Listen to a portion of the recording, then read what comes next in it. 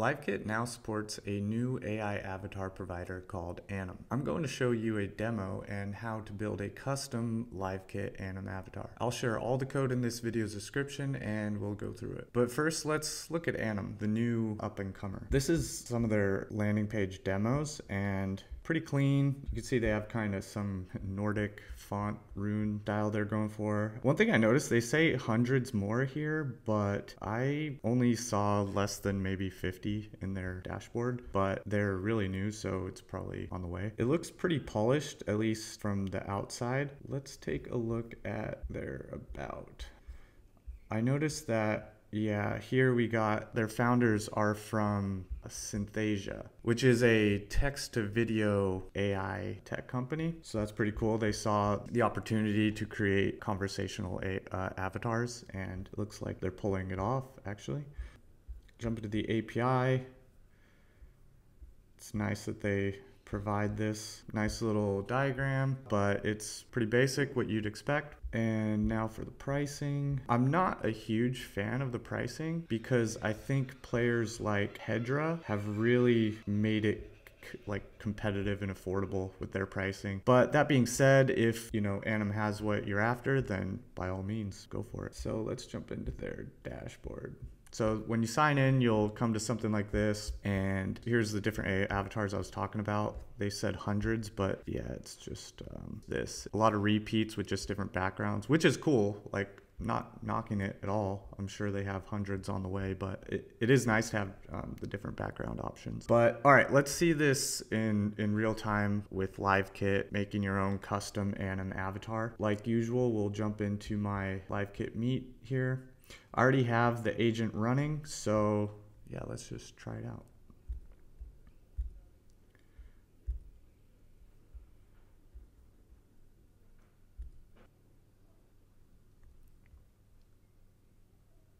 Hello there.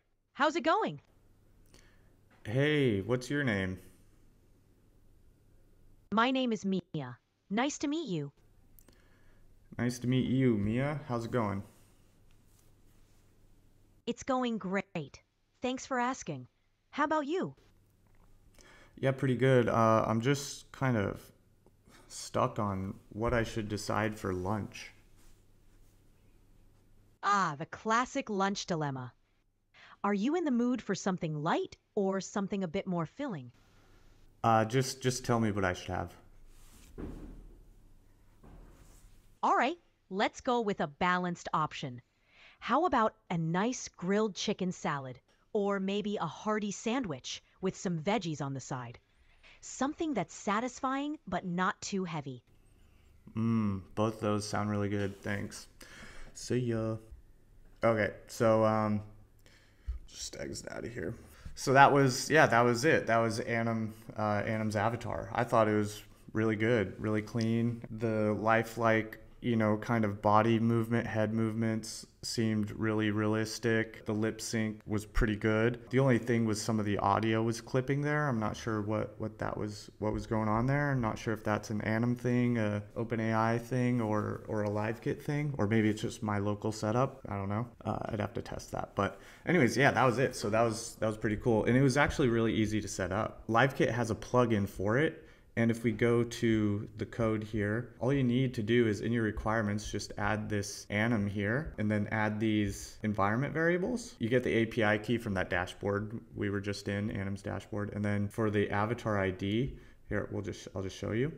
You just jump into here and you choose which one you want to choose. Like if we kept this Alistair here, we'd copy the avatar ID right there. And we would put it into our environment variables. And then the code itself, very, very simple, clean. LiveKit does a great job at these code examples. It's, look at this, 62 lines of code. That's so easy. Yeah, and so you see we have Anam that we bring in right there. And then we're using this OpenAI real-time model. You can use any text-to-speech real-time setup you want that LiveKit has. I just went with what they had out of the box here, change the voice. Bring in your environment variables that we set that I just showed you. I add a couple of things like the participant name and the request function, calling the agent, and that's just for in the LiveKit Meet app demo that I showed you, how you have that custom button to summon the avatar. Yeah, so that's it. If you thought this was useful, go ahead and drop a like or a comment. And if you want to join some AI builders building this kind of stuff, go ahead and join my Discord and we can chat it up there. So, all right, cool.